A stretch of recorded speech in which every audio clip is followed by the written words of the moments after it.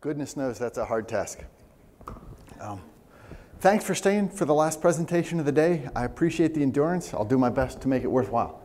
What we're talking about here is full text search, and we're going to show two paths. One is sort of your start time or your time elapsed from right now to getting it up and running with all default options is really, really short.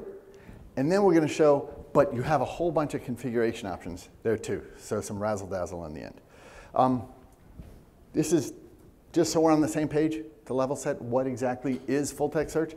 Right there, it provides natural language search capability, really natural language-ish, and the ability to sort documents by relevance, not just existence. And we'll show why that relevance piece is really, really important. So here's the business case. Why do I care so much about full text search? What makes it so useful? The first thing is it allows, when we write applications, we can focus on the semantics, not the syntax. In other words, when I look for something, I don't want to get boggled up in uppercase, lowercase, like, I like, functions, and everything like that. I want to focus on the meaning of it. And we'll show you how full text search really allows the application developer and the person writing the query to focus on what exactly it means. The other thing, it's a crowded space, full text search. There's Apache, Solr, Lucerne, Sphinx. There's other pieces out there. Great products in their own niche. But one thing none of them can do is leave all your data right where it is, which is to say in Postgres. So the preferable solution, independent of your platform, it's always faster to do nothing than to do something. Well, if you can get that capability within Postgres, it's better than having to do it outside. And then we'll compare it. That's sort of, if the NA plus Ultra are these dedicated machines, the other thing we're comparing it to is just standard SQL searches. And we're going to say almost no effort, you get about 20 times performance improvement. Anyway, and it's fast enough for nearly everything. That's how to get results. Then let's really focus on the ranking. What makes it so neat is, again, we're used to focusing on the existence. All of our thought processes as database developers and administrators is, do I have a record? Change our focus here. We're now focusing on relevance. It's, I assume I got a crap ton of stuff, sorry, but what of that is most important?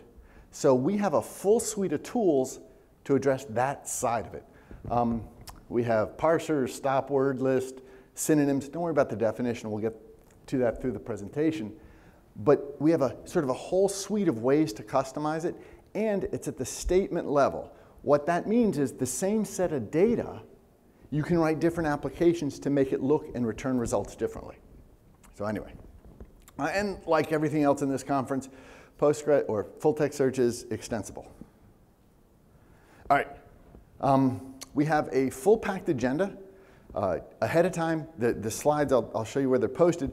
We're going to have a lot of live action, and there's some SQL statements in there. Please don't focus on the syntax. If you're interested, go back and see it later. What I want to focus on is the functionality. Sort of the idea is you can say, if this is cool for my business application, I'll learn the syntax, but not necessarily the other way around.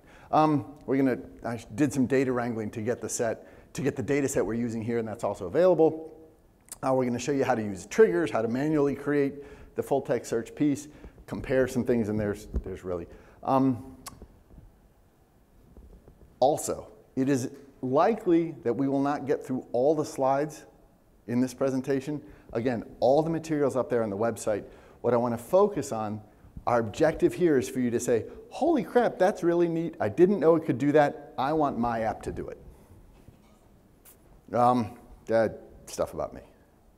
All right, all this stuff is running 941, the one-click installer from EDB, CentOS VM. I have two sets of documents. In the world of full-text search, a set of documents is called a corpus. So for the purposes of this 40, 50 minutes, our corpus is two things. From the Library of Congress, there's 18 documents in American history. Sort of didn't get the gist that we're such an international conference, so for those of you outside the States, learn some American history, and 38 articles from a blog post from Data Science Central from Data Science Girl. Anyway, interesting domain to me, so those are the pieces that we'll be searching. PG admin for everything, just a few Linux commands. I cut and pasted all this stuff from the web. The data science articles all started out as PDF files, and I used the Linux function PDF to text. What I wanted to focus on here is if you're going to use full text search, it includes a bit of this data wrangling. There's no two ways about it. In other words, you're not going to get a fully populated tables aren't stillborn. All right, enough of the setup. How the heck does this work? So full text search takes a text document, busts it up into pieces, tokenizes it, standard, it breaks it up on white space, non-printing characters. It takes each of those pieces and gets what they call a lexeme, which is, you can think of, it's the root of the word. It takes away tense, it takes away singular, plural, it takes away all those pieces. So smarter people than I said, the lexemes, it's the basic unit of meaning of the word. What this allows you to do, this is that natural language piece. I can focus on what the word means. I don't care what tense it is in my document. As an example, look at the lexemes, or excuse me, look at all the words that lead to the lexeme jump. And also they're case insensitive. We're going to show some examples here, but that's in your mind, all these searches, we're looking at the root of the word. Also, all this will be done in English, but that's just a configuration option. All right, so I have my document, I tokenize it, I look at those tokens, and I take, all the endings off of them, and then I put them into a vector. And that vector is where I get my speed. The vector is a sorted list of all the lexemes with just a number for what place they are in the document. So we'll show you some examples of that. So we don't, in other words, we're not searching on the full document, we're searching on the TS vector. And then against that, I apply a query called a TS query, and that is also these lexemes, these word roots, if you will, only in the TS query I add Boolean operators. All the stuff that you would expect, and, or, not, and stuff like that. Postgres has the ampersand operator that matches, here's a list of here's a TS query that I built against the TS vector. That gives me my result set. We'll show you some examples. It'll make more sense when you see it. All right, so we use built-in function to TS vector. That turns a text document into this TS vector. That's the sequence of events. All the pieces are configurable. For our purposes, I really want to focus on, by default, they work pretty darn well. So applying Occam's razor, see if it works by default. If it doesn't, add some razzle-dazzle. All right. Oh, one thing I forgot to add, there is the capability in a TS vector, so I have my document, to add weights. What that means is, if I have a match in, for instance, the title of a document, it matters more than if I have a match in the abstract of a document, which in turn matters more if I have a match in the body of the document. We're going to build some weighted TS vectors.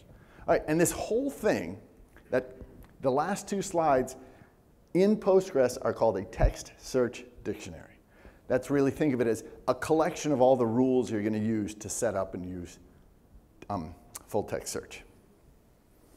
All right, and we talked about this. We have the ampersand operator. Getting too much stuff. Let's look at some examples.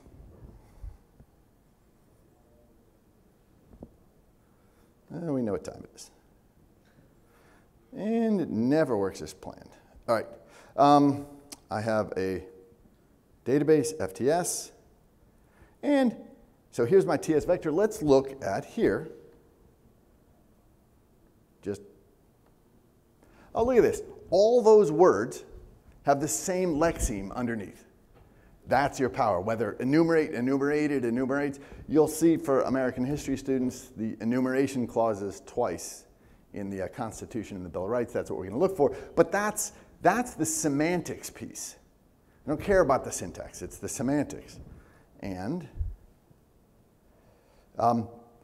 it also, check this out.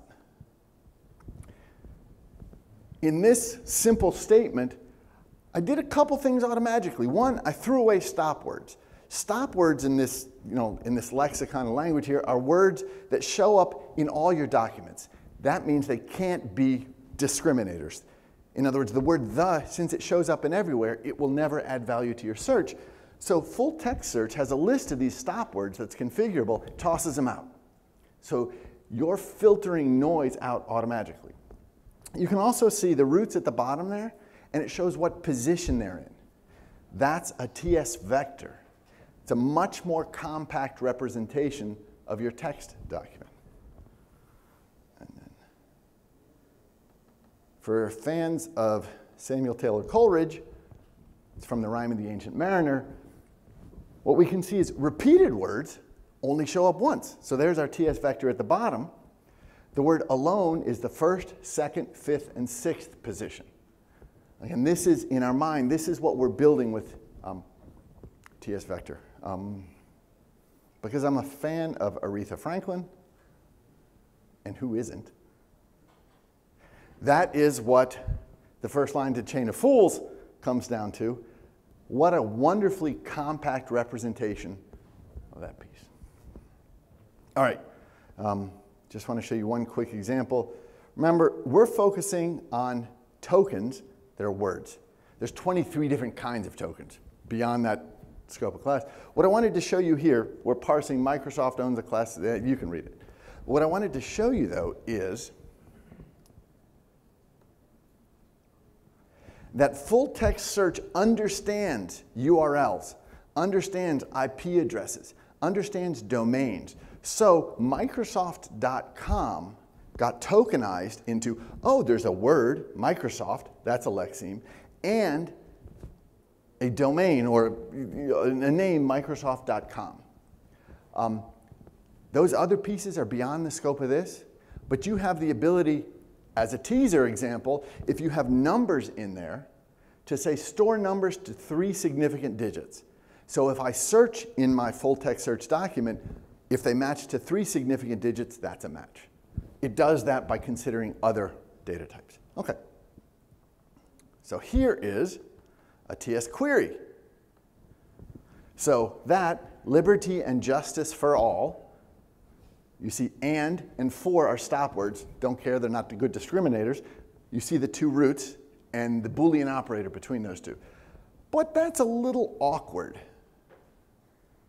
So that's the same answer. The function is plain to TS query. The limitation is it's all and, so the Boolean operator in all those terms is an and. The advantage is, holy cow, is that a heck of a lot easier to write than some gosh-forsaken SQL statement. That's all you need to do. And I'll show you that. I'm sure you would trust me, but you can trust but verify. These 2 are functional equivalents. 4 and 7 years ago, they produce the same result. And again, through the whole thread, what we're after are ways to reduce the space between what the querier has in their mind and what I have to type. All right, let's jump back. All right, and then we're back. We did all these, this is part of that. And then we return. All right, so you say, I'm sold, I want them, but I want TS vectors bigger than 1 line. So how do we create them? I'm a consultant, so I have to say, it depends. Simple way, you can create them at runtime. In other words, don't create them ahead of time. When you run it, use the toTS vector function. It's simple, doesn't require any storage, but it's slower. You can create ahead of time with toTS vector. So in other words, you manually decide when you want to run this toTS vector. That is fast, it's flexible, it doesn't slow ingestion as a trigger would. But the limitation of that is it is possible if you manually update your indexes to have the document and the TS vector out of sync. You can create them ahead of time with a trigger. Fast and painless, but the trigger slows up ingest. This is your decision on there. There are 2 triggers to maintain TS vectors that come with Postgres. TS vector update trigger and the other one associated column. We're going to show those, and then I'll write a custom one for weighted functions. But this is really, this is the business case. One thing that doesn't happen if you're using Lucerne or Shoulder or something, they never say it's easy and invisible to you. There's always, whatever solution they have has to have some effort in it. Okay? All right. But finding it isn't good enough. I want them wicked fast. I have two types of indexes, as in everything else, gin and gist. There are advantages and disadvantages. We're not going to get into the particulars, but the gin is a much faster index. It's also much bigger, takes longer to create, and the gist is just the opposite. I got to give a shout out, never met him, but Thomas Vondra has a blog post on Planet Postgres. He has a lot of details on high performance full text search. I'm more into the functionality. But anyway, keep in mind there are options. The documentation is quite good at this piece. All right, so let's build some tables. All right. No. All right. Full text search there. Oh, come on. I still struggle. I told my boss I knew I'd struggle with this piece going up or down. All right, so here's our first table. American history. What I wanted to point out here is TS vector. I'm creating a data type TS vector document. If anyone hasn't seen that other data type, CI text, it's awesome, case-insensitive text. It works in certain circumstances. If you don't want to use the upper or lower, just keep it as case-insensitive text. There are some performance implications, but it's general. Oh, mother crapper. Comment my tables. We're going to use a gin index here. And this is what I wanted to show you here. I am creating, and again, all the syntax, don't worry about the particular syntax, it's all available in the website. What I wanted to show you here is I am using the built-in TS vector update trigger function. So that's my trigger function. Again, everything we're seeing here right out of the box. There's the reference in the documentation section. All right, now let's get a table with a bit more razzle-dazzle. Mother crapper. And I'll show you. This is a table. The data science articles. And one thing I wanted to tease in for a couple slides over here. I have a field for the abstract, a field for the body, and a field for the title. Looking ahead, I want to weight. I want to use that in my weighting. Does that make sense? In other words, when I build my query, I want to say, hey, if my lexeme is found in the title, it means more. Well, to do that, you have to have the data separated. That's on you. Not hard, but sort of it is on you. And then I'll create an index here. And then what I wanted to show you. All right, what I wanted to show you in this, so here's my custom function. The first one was created right out of the box, nothing. Here's my custom function. And what I wanted to show you is I take the first field, title, and I give it a weight of A. Second field, you can't see, but it's a weight of B. And just the whole body, the default weight, which is D. I only use the defaults. They work great. Details are in the documentation and in the presentation. But what I wanted to show you is you only have to do this once. From here forward, I have a weighted vector, a weighted TS vector to work with. And let me see if I got anything else down here. All right. And then here's my trigger. All right. Let me make sure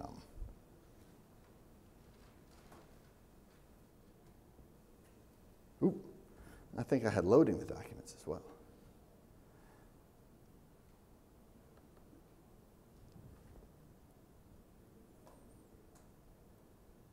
All right. So now we have our document set up. We have triggers to populate it automatically.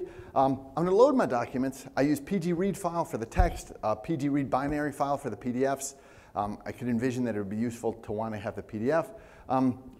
some data wrangling limitations on that. They have to be under PG data, but symbolic links work, so it's not such an onerous restriction.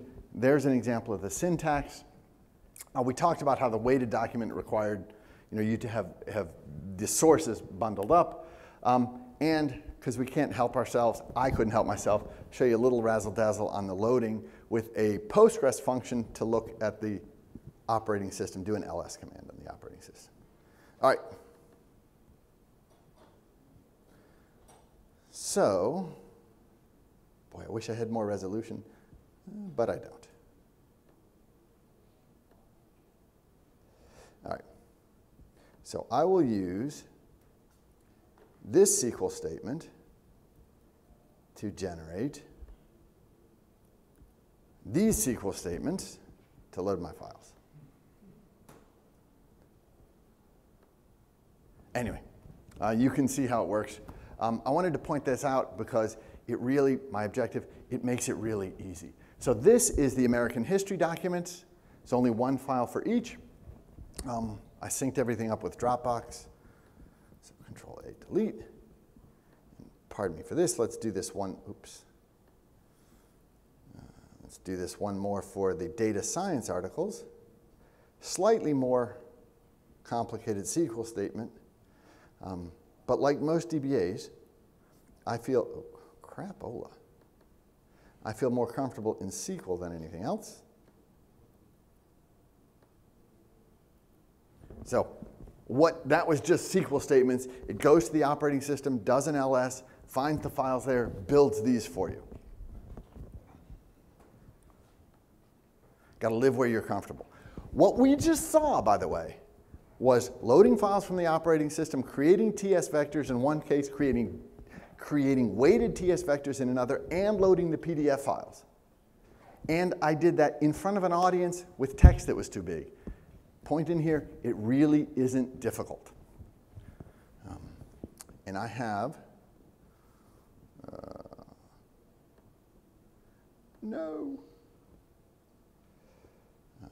open. I have one more piece that I have to do. In here, to load the titles of each document and some ancillary information, that I created that separately. So anyway, what we're doing here is I have the source of each document, the title of each document, and it's just based on the file name. So that would be, if I have a list of files on my operating system, you need to know some information about them. That updates that piece. All right, so let's jump back to our presentation. All right, so again, all the files were in PG data. I use a symbolic link. It's actually to my Dropbox location. Works pretty darn well, actually. There's my syntax for read file. Read binary file works the same way. And that PG ls dir, it's a pretty cool function. All right, so we loaded that. Couldn't help myself with the SQL. But again, we're database folks. SQL's our second home. Got to go with the one you know. All right. Holy crap, that was a lot of setup. So let's look at American history documents with some full text search. Dun, dun, dun, dun. All right, load.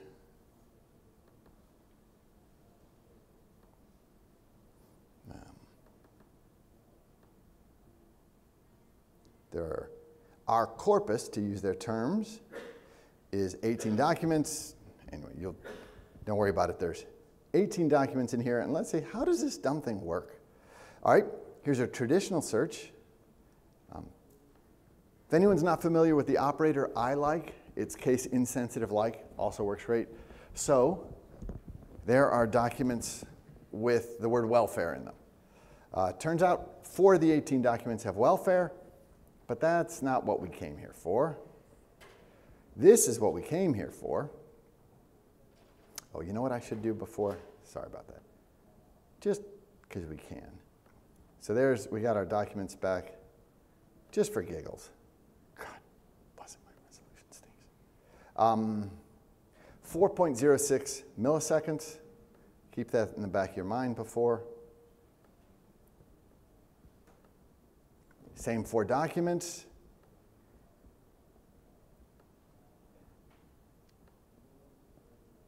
.215. Again, No special anything. This is default configuration of the VM, of the database, of all the pieces. We've just increased our search time by approximately a ton. It's round numbers. All right. All right, but there are limitations to I-like search. And by I-like, that really any SQL, any traditional SQL piece. Let's look for the word enumerate. For those of you sort of into American history, there's an enumeration clause in the Constitution which talks about our census. We need to enumerate our population. And in the Bill of Rights, there's a right that says, hey, anything that's not explicitly there is, and anything not explicitly enumerated ain't in there. But it didn't show up. And that's all I got. So, same piece. That would be really hard to get those answers in SQL. It looks simple here, but that would be a hard thing to do. That's, again, I focused on the root of the word. All right, so let's look at some other pieces. Liberty and justice for all. So there, we have, trust me, there's 8 of them, but we got a bunch of documents there. Very simple.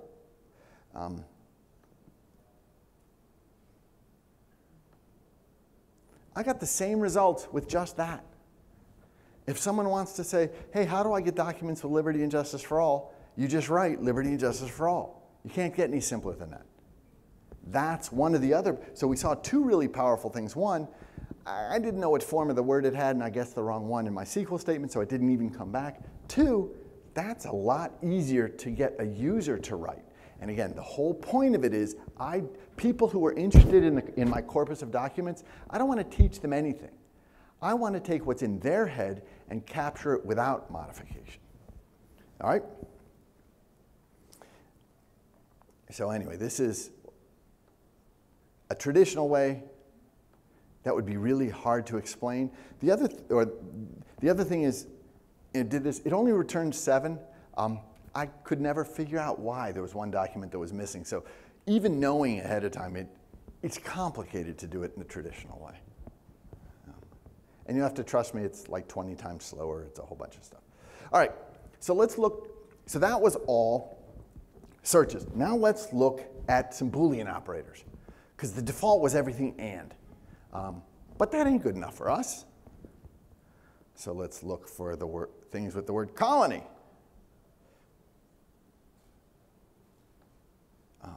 I have 6 things with the word colony.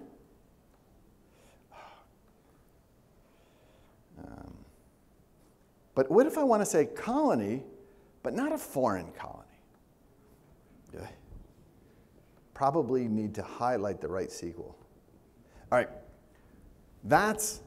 see the Boolean logic there? Everything with the word colony, but not the word foreign. Simple, very simple to do. All right, now, let's look at another one. All right, a lot of French, a lot of British in our history. Thank you, guys. So if I have French and British, I only get 1 document back. Something doesn't smell right with that. So let's look some more. So British could also be English, and I don't really know. So here's a way to say, the French and either British or English. So what I'm showing is all that you normally do with Boolean operators, except for, I guess, that 4-value Boolean that they were talking about, that ain't in there. But all the other standard things are in there. Make sense? All right. Let me jump back. We did that. And again, the I-like is a case-insensitive like. It's really nice. All right. That was vanilla. Still cool, but it was vanilla. And I promised you rank the results. What we have before is just the existence of the document. Now we're going to shift gears and we're going to focus on the relevance of the document. So the rank, it's an arbitrary value that between 0 and 1. 0 means it's not found. 1 is a perfect match. We don't care about the number. We only care about the relative number. One thing to keep in mind with ranked results, just It does more work than a typical limit command. So in other words, if I want to rank, say 100 documents, I have to look through all 100. If I have a limit 5, I just stop at 5. So it's a more expensive operation than limit. I got 2 flavors available, rank and rank CD. Both of them consider how often a search term appears. The second one, rank CD, considers how close they are together in the document. We're not going to use it, but there's another parameter that weights it to the log of the size. Don't worry about all the details. What it says is, if you find your words in a small document, that means more than if you find them in a big document. Google does this before. It's available here. You're not going to see it in this presentation. But anyway, it works. Without using that, it works well. All right. Now, as part of as part of the ranked results, I got to set up this weighting piece. Remember, we built the weighted piece with just our trigger. So all this happened magically. It's already been done. You might have blinked and missed it, but it's already in there. There is the excerpt from our trigger. The title is an A, the abstract is a B, and the body is a D. One thing to keep in mind, that second bullet, that weighting has nothing at all to do with does a result come back. Unrelated, nothing at all. It only affects the rank of the result, if that makes any sense. So if your objective doesn't include ranked results, I'll wake you up at the end of the rating piece, or the weighting piece. Make sense? All right. I'm going to show you how, but we're not going to do it. This is going to follow up. I could, if I wanted to, build these weights at query time. There's the bottom, because TS vector has the concatenation operation works for them. The reason that matters is if you think concatenating a TS vector isn't just sticking one aside the end, it has to reorder them all and put the place numbers in the resulting concatenated document. Anyway, that would be the logical equivalent of how we do it there. All right. What does all this get us? I want to focus on document relevance, not existence. My argument, customers' expectations have increased. They demand ranked results because everything outside of my world's custom built has ranked results. And the data and the logic are inside Postgres, which I learned at the keynote was pretty cool. I had no. Anyway, and they're available to whatever application you use. All right, so let's go look at some of these things, shall we? Dun, dun, dun, dun. No.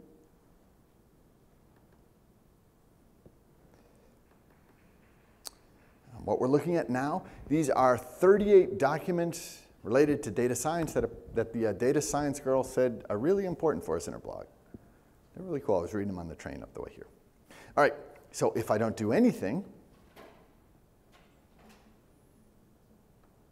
so this is what I wanted to show you here. This is not weighted. So this is unweighted, just the vanilla. And I'm looking, hey, correlation, big data. Those are my limit 5 results. Just look at the top 10 types of regression. It looks perfectly reasonable, but it isn't. And I'll show you why. There's our answers. Now, let's look at rank.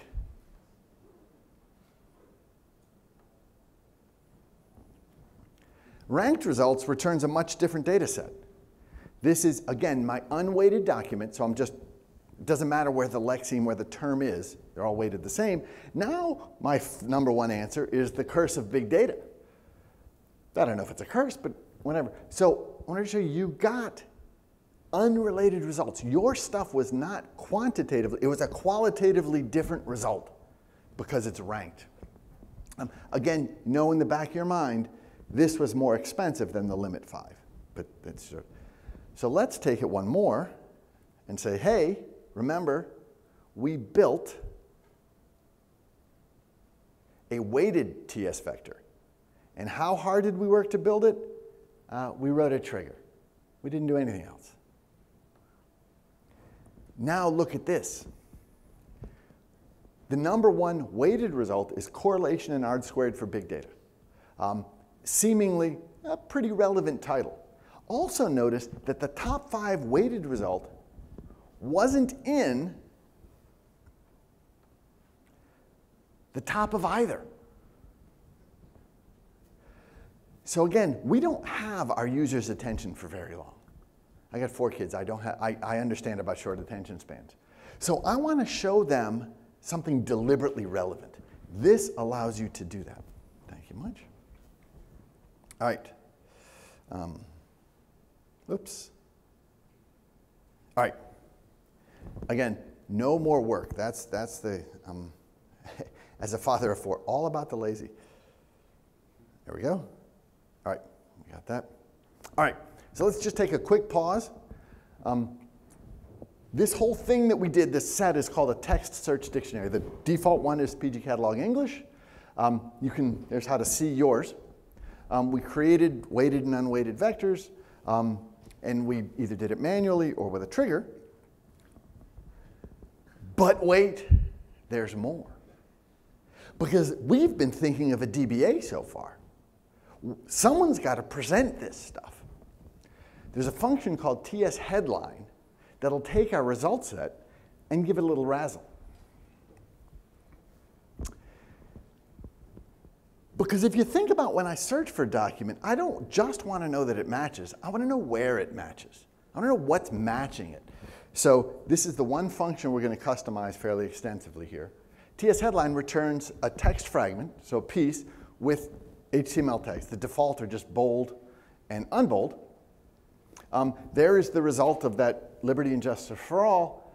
You see, that's the file you get. They're highlighted. And that is fine in all senses of the word. But we're not here to be fine. So here's some options that we'll look at, and I'll show you how this will give you some pretty cool results. How many fragments do you want? Configure that. What comes between my fragments? How many surrounding words do I have in the fragments? And I need something better than just bold. So let's make it red, 10 fragments between 5 and 10 words, and I want to break between each fragment. Let's see what this gets us. So here is what we're going to show the answer to. I want to know what American history documents contain liberty, justice, happy. I want the title in my result set, and you can read that. I'll show you what it does.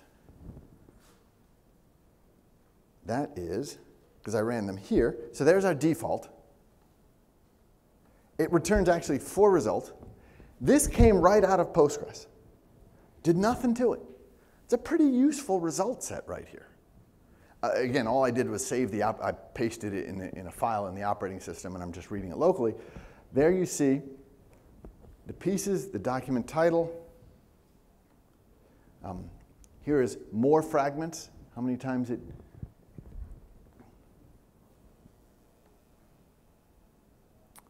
George Washington's farewell address, and the Northwest Ordinance. So again, what I wanted to show you, again, the emphasis is I always want to do less. The only thing I customized here was my tsHeadline, and the only place I customized it was in the query itself. And these are some pretty useful results, I would argue. Let me, whoops, you're probably not supposed to see that yet.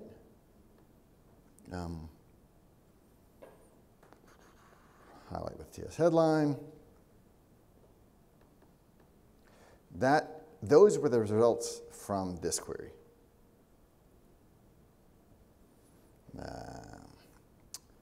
That's it. Those were the results.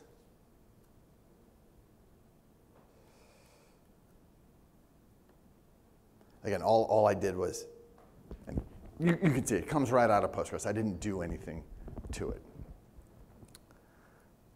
And that, no customization except OneSQL, has gotten us directly loaded documents from our operating system, automatically indexed, automatically weighted, and maintain the index with no effort on our side. Supports natural language-ish. It's not true natural language, but it's a lot closer than SQL. Queries with ranked results and a well-formatted output. That's a lot. That really is useful. And again, once you have this set up once, you don't do it again. All right. Whew. But since we're at a conference and everything's extensible, that's still not enough. Up to this point, what I was arguing or sort of espousing at this point is, if that's good enough, run with that. If it isn't, we can start customizing those pieces that make up our text search dictionary. So we're going to add some razzle-dazzle. We're going to create a custom text search dictionary. That's the word that describes all this stuff. We can say, hey, what if my documents have different stop words, non-default stop words? What if I have synonyms? Again, what if I wanted my query to say English? Well, English means British or English. And we won't get to it, but it's in the slide presentation. We can even use this to suggest corrections for misspelled words in the query. So a little bit of sprint to the end. It won't cover all the pieces. They're all in the slide deck, but it's pretty neat. All right. So now I have to say, all right, how do we do this? We're going to focus on stop words because that's a pretty common and simple one. There's a file, comes with Postgres, lists of all your stop words in English. They have them in other languages. We're going to customize it. It is in the PG sharedir, tsearch data, option stop words equals English means use English.stop. So that's what we're going to create. One note, and you'll see it in there, is every time you touch the source file, so in other words, every time I vi English.stop, I have to touch the text search dictionary. Don't have to change it. I just have to, in other words, alter it to itself because that forces it to relook. You'll see what I mean. All right. We have a function to say, hey, that's how I add stop words. But what stop words do I have? How do I know? We have something called TS_stat, which gives us statistics on our TS vector. It says, hey, what words are most common? Because if it's most common, it's not discriminating in my results, and which ones show in which ones show up in most of the documents in my corpus. All right, let's do that, because that's pretty darn easy. Dun, dun, dun, dun.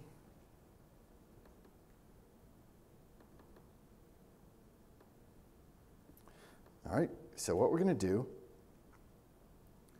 we're looking at the data science articles. No surprise, what word shows up in data science articles a lot? Data, and use data.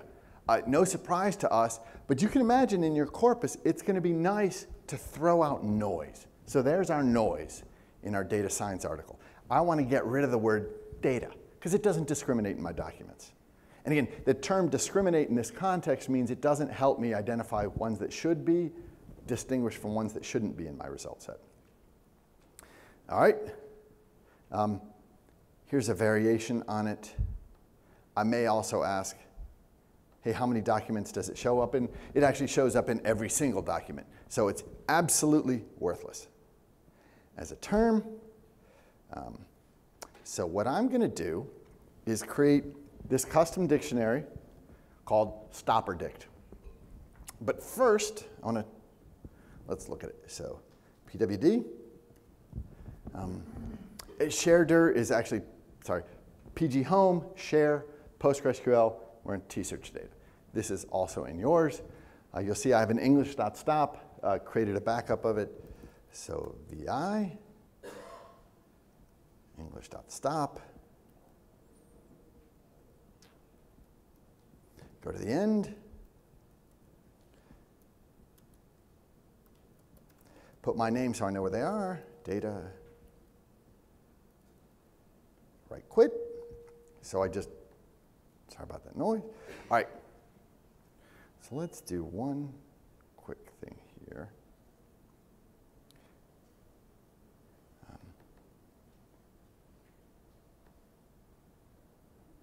Created that database. So here's another function here called TS_lexize. That's like TS vector, only it just checks one word at a time. So what I'm doing there is saying, hey, give me the lexeme of data, and it says, that's a stop word. Now we know it wasn't before because it showed up in every single document. So see this sequence of events? I'm identifying what things aren't useful. Just add them to the end of the file. It doesn't matter where, it doesn't matter how. and they go in there. If you added another word, you would have to rerun, excuse me, you'd run an alter dictionary. You'd rerun this.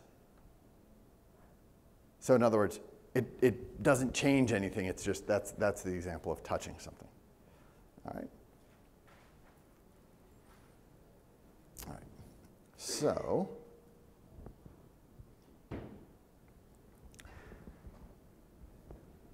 we're 5 minutes from the end, so we're going to stop here. I told you there's more material coming on. You can, so that if you think of how you can adapt a full text search, this section right here just focused on, I can change the TS vector. So in other words, change what's stored in the database. I could also switch that and say, no, I want to change my TS query, which is to say, if someone submits a query for the term data, don't let it show up. So let's try that. That is a function called TS query rewrite. And I'm sorry, we'll get to this and then we're going to stop. The full text search function checks a table that we're going to create, FTS alias, and it says, hey, instead of this, use the alias. Well, you put a null in the second column, and it effectively becomes a stop word. So let us show. We're going to create this table, full text search alias. Boom. We're going to insert, and what I wanted to show you. So there's my cast. I'm casting it directly to TS query as opposed to using the toTS query function. You'll see my warning or my notice down at the bottom. It says, hey, the null, the empty string isn't a valid. It's a warning or a notice. It's not actually an error. So now, you know what? I didn't know that wasn't going to work. So now let's look at this. I have TS rewrite. Now, remember we just saw in the previous, by adding the word data to stop, English.stop, I changed my TS vector. That stores it in the database. Same or equivalent functionality, I created a table, and I tell my toTS query side, hey, look in this table to see what synonym I should use for data. Now, the good news is that table actually has a lot of other capabilities. You can put anything on the right side. What it's saying is, if the query has the term on the left, substitute the term on the right. In ours, we used it for a stop word. That, oops.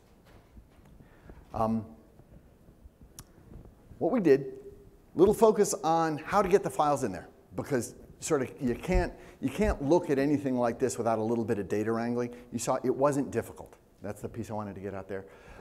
Maintain your full text search TS vectors 3 different ways. Create them with your queries, create them manually with toTS vector, or create them with a trigger function when you load them. Hey, you get 2 trigger functions built in, and it's not hard to create a custom one. Compared full text and SQL, and what I wanted to show you, remember that term enumerate? When we searched for enumerate and SQL, it doesn't show up.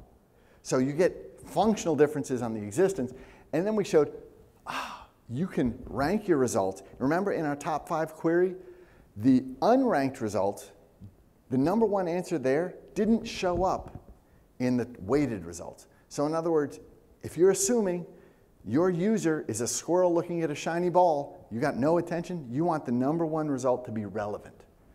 No work, and you got it there. You can also generate really good looking output, or decent looking output, suitable for presentation output. The title, how it's presented, very simple to customize. You can also add your stop words. In that directory, so that shared or T-search data, you also have a thesaurus, a synonym dictionary, so you have a whole lot of power. Those files there, the mechanics are roughly equivalent.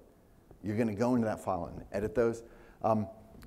Go to the presentation afterwards. You'll see to rewrite queries at runtime and suggest spelling options. Go ahead. A lot of the times, sites have like a local search where they're like, I know I'm searching through my companies, my contacts, my subsidiaries, whatever, etc. And all of those are contained in different tables.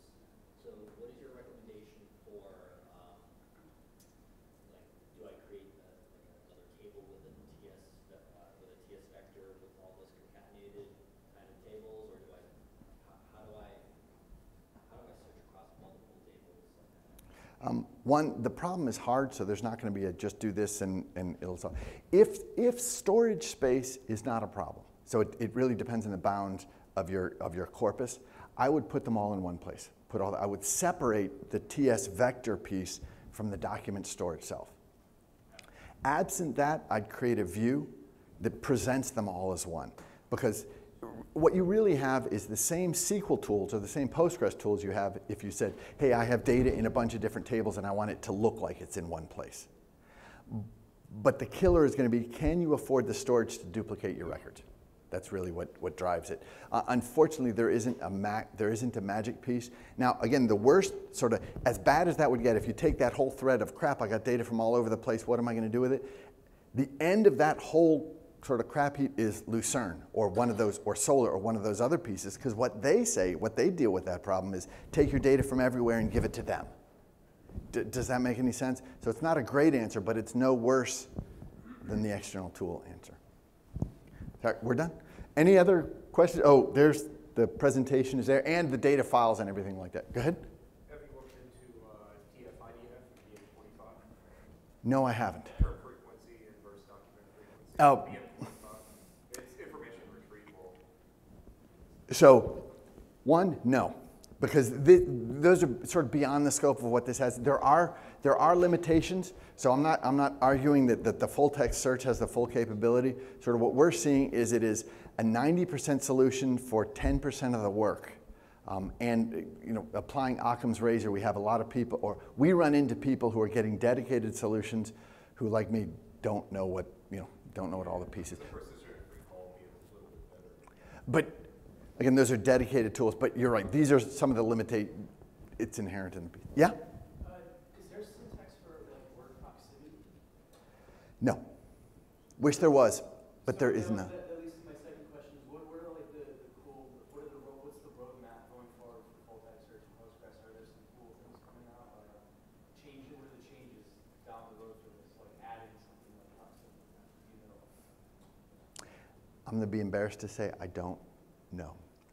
I know word proximity isn't there. The TS waiting functions have some of it built into their magic. The documentation says you can create your own. I sort of think that defeats the purpose. If you're going to get that, I'd buy a tool that already did that for me. Word proximity is not there. In other words, and that's if you explicitly want, I want this word within 5 words of this other term. So anything else? Go ahead. You used relatively big documents. Pardon? You used relatively big documents. I Mm-hmm. don't know if it is suitable for like small things that someone could. Oh, absolutely. And let me give you as an example. We have a help desk file, and the title of a ticket is a small document versus the whole body of a ticket. It absolutely, the beauty of it is, use it for a small piece, you get all the functionality and really almost no overhead. If you have a small document, you don't have to store the TS vector. Converting it at runtime is roughly as fast as using a like operator. So in other words, you can, no extra storage, no extra work, you can convert to full text search for small fragments, and it doesn't really break anything. Very useful for that. And the beauty is not much work. Go ahead.